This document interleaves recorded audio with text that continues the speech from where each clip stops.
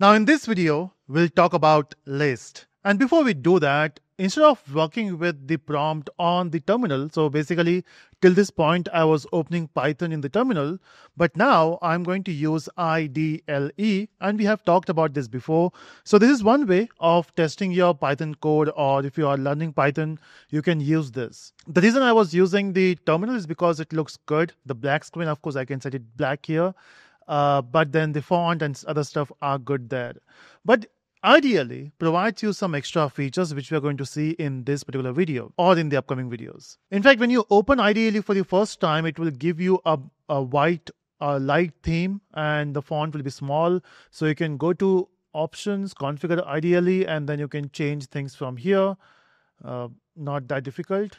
Now, once you are here, now let me create a list. Now, first of all, why in this world we need a list?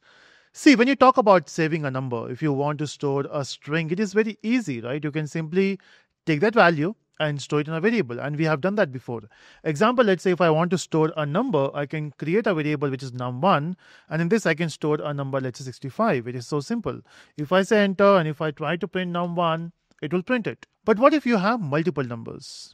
In that case, we can create a variable nums. Of course, name doesn't matter. But here, let's say I'm going for a variable name nums. And in this, I want to have multiple values. So let's say 45, 87, 21, 24, and 99. So we got all these numbers here. And I want to store this in one variable. Even if I say enter, it will work because it's a different data type, which we're going to talk about later. But if you want to create a list, okay, so what is list? List is basically a collection of values. So I'm going to put that in this square bracket. So when you have this values in a square bracket and you saw some little animations there, it completed the list. So that's one list with 5 values. And if I say enter, no error, everything is happy. And if I print nums, this is your list. It's that simple. Okay, so whenever you want to have multiple values, we can store that in a list. Now, what if you want to, of course, when you wanted to print everything, you did that. But what if you want to print a particular value? Let's say I want to fetch the first value. Can we do this? Now, if you go back to the concept of string, which we talked about, in string, of course, it's a sequence of characters or a bunch of characters coming together, or I can say collection of characters coming together. And if you want to fetch a particular character, of course, you can use the index numbers.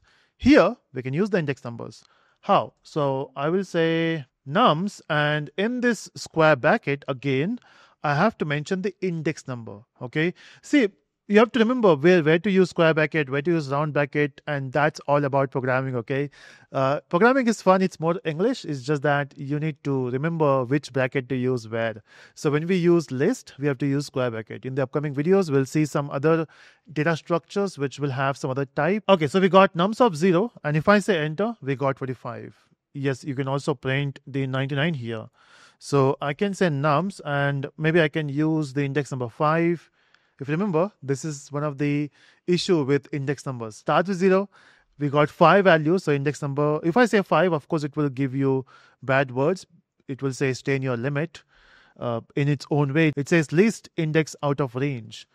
Okay, so I know the last index is 4 and this will work. But since I was not sure at the start what will be the last index value, I said 5 and I'm saying 4, it is working. But can we use negative values? Remember, in string we have done that. So here, if I say -1, it works, right? So this is the advantage of using the positive and negative index values. Now we can also do slicing here. Now if you remember, in string also, we wanted to print a specific section of a string. Now that is called slicing.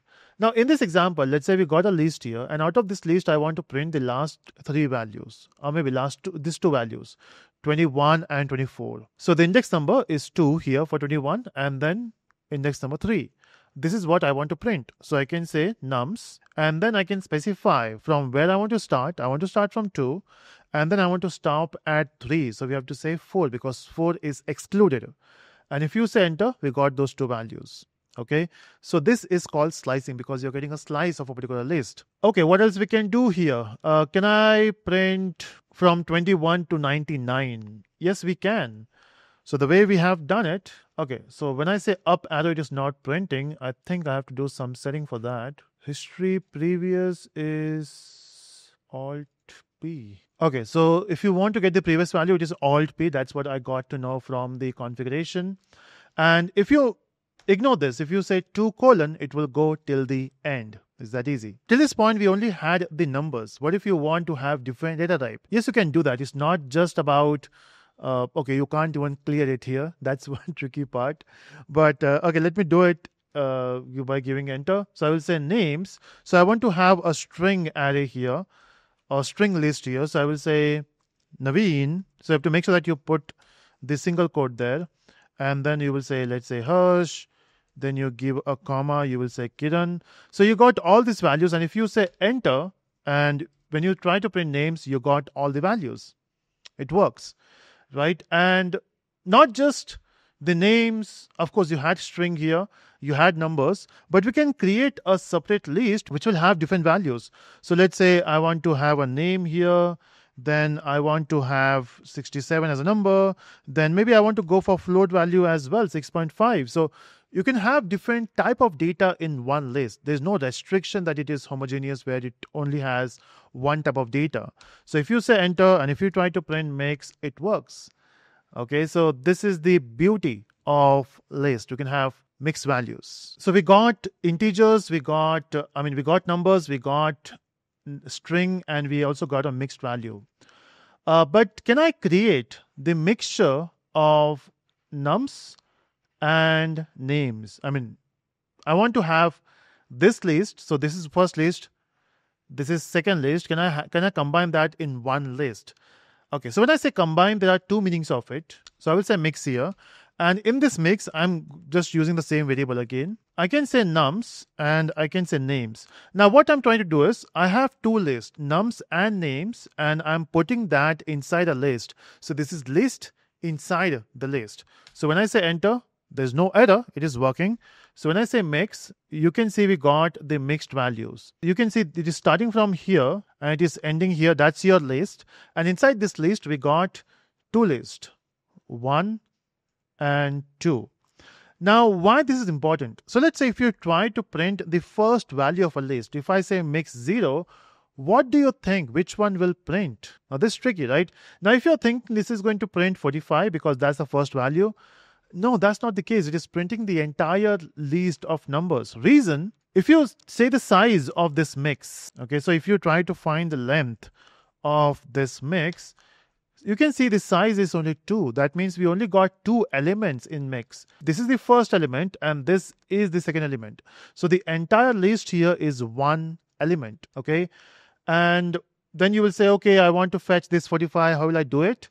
That's fine. You can say mix and then you can specify, okay, I want to get the first list, which is this particular entire list here. And from this list, I want to get the first value. So then again, you can write a square bracket and you can say 0. So it will print 45. What if you want to print, let's say, Kiran here? So in this case, you will say mix. And inside this, you will specify, okay, from the mixed list, I want to get the index value 1. And from this index value 1, I want index value 2.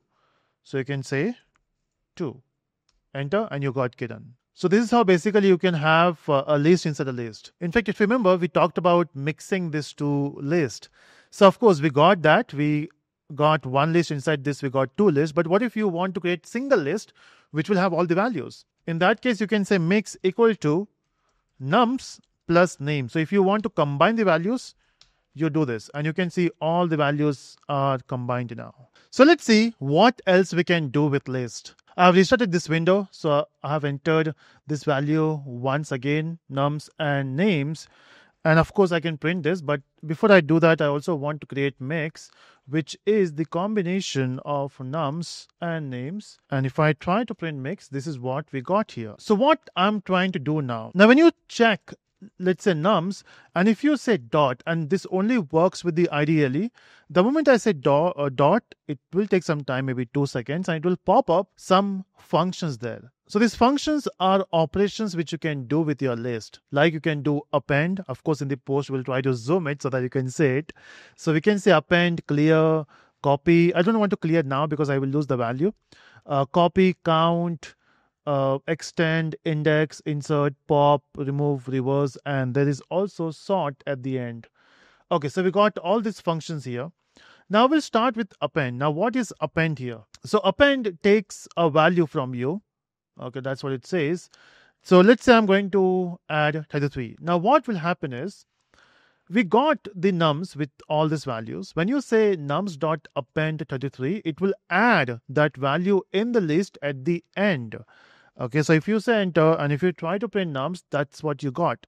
You got this value 33 at the end. Okay, so apart from append, what else we have? So we can say nums dot. So let's try to explore the other methods. If the pop-up is not coming, you can even say control space, it will be quick. Then you can also use something called count to give you the count of values. Oh, sorry. So when you say nums.count and you have to mention the number. So let's say I want to see how many times 14 occurred. So when you say 14, it says 1. And if you use a different value here, so let's say 15, and there's no instance of 15. What else we can do here? So I will say control space. I can even find the index of a particular value. I can insert a value. Now, what's the difference between insert and append? Of course, insert will also insert the value in the list. And when you say append, basically you add at the end. But using insert, you can insert in between. Let's say I want to insert a value 55, but I want to do that at index number, let's say 1. So what will happen is, currently the index number 1 is 56 here. Now, when you say at index 1, I want to add 55, all this value will be pushed and then 55 will be here. So when you say enter and if you try to print nums, you can see we got 55 and then 56 and the entire values. Now, if you observe one thing, when we were trying to work with string and when we were trying to change the values or the characters of a string, it was not allowing it because it was immutable. List, on the other hand, is mutable, and that's why you're able to do that. So mutable simply means it can be changed. So we are able to change the values of a list because it is mutable. Okay, what else we can do? Now, since we can insert or add, we should be also able to remove the values. So I can say nums dot remove. And in this remove, I can pass a value. So let's say I want to pass a value 56. I want to remove 56. I can simply enter that and it's removed. It is not returning anything and that's why it's not printing anything there. But if you say nums, now there's no 56. But what if you want to remove not from the value, but from the index? Because here, when you say remove, we are passing the value, right? If you want to provide the index, then you can't use remove. In that case, we have to use pop. And in this, you can pass the index value. Let's say I want to remove 45 from here. So this is 0, 1, 2, 3, 4. So I can remove 4. Now, why this word pop? See, when you talk about programming, we have this beautiful type of data structure which is called stack and queue. So stack is a data structure like list. The difference is stack follows last in, first out. So the last element which I have added will be popped out first. And that's why it says pop. Okay, it's like, when you have a stack of books and the last book which you kept will be the first book, you will take it out. So that's pops. And when you say enter, now you can see it returns the value 45 and then it also removes it. So if I say nums now, 45 has been removed. In fact, you can also write pop without passing the index value. And you know which one it will remove? We have just discussed. Last in, first out. So the last value will be popped out. In fact, we can remove multiple values. So there is a keyword in Python, an inbuilt keyword which is called del. And you can perform the operations on list with the help of del. So you can say nums and you can specify from where to where you want to delete. So let's say I want to delete 14 and 36, these two numbers. So I can start from 2 and I can say 4 because 4 is excluding, enter, and it is not returning anything. So if we try to print nums, so 14, 36 have been, okay, so it is 4 is included. Oh no, 36 was already removed and now we have removed 14 and 36. Okay, so we are only left with 23 and 55. So the list which started with huge amount of values, we only got 2 now. Okay, now since we are removing the values, maybe I want to add more values here. So let's say, let me insert some values. Now, to insert the value, we can use append, we can use insert. But what if I want to insert multiple values? In that case, we can use something called extend. And in this extend, you can pass a list in which you can pass a value. Let's say 44, 56, 11, and 99. So when you say enter, So all these values got added to nums. So if you try to print nums, this is what you got. So we have talked about list as a immutable type, right? So what we can also do is, if you try to print nums here, we got all the values, right? But let's say I want to replace these two values, 44 and 56. So in this case, I can say nums, and I'm going to replace the index number 2, 2, 3. So we have to say 4 equal to, and then we can replace those values, let's say 54 and 76. Now when you do that, and if you check the new list, we have replaced those two values. So yeah, we can also replace a particular value with the help of this syntax here. Okay, now let's explore some Python inbuilt functions. In fact, okay, so let's finish the functions of list first. So we can also use something called reverse to reverse a list. So when you say reverse, and if you try to print the list, so the sequence was 23, 55, 54, 76, 11, 99. Now it is reversed. We can even do sorting. So I can say sort. And if we try to print nums, this is what you got. So these are the inbuilt functions of, or these are the functions of a list. But in Python, we got some inbuilt functions we can use on them, which is min. Now, when you pass a list inside a min, it will basically find the minimum number. And when you say max, it will, of course, now you know, it will find the maximum number. We can even do sum on this nums, which will give you the sum of numbers. Okay, can I apply min on names? Because we do have names.